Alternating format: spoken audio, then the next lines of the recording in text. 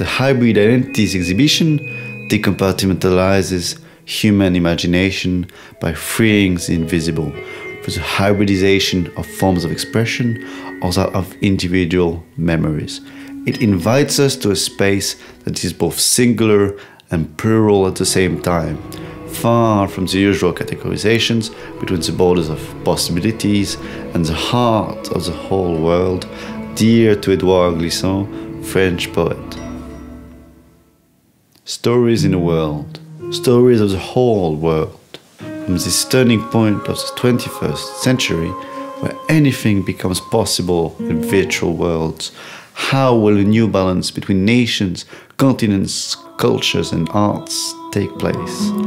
Hybrid Identities opens up some windows to grasp the possible implications of this process by decolonizing the imagination as gazes turn towards the future from a perspective of global, transdisciplinary art.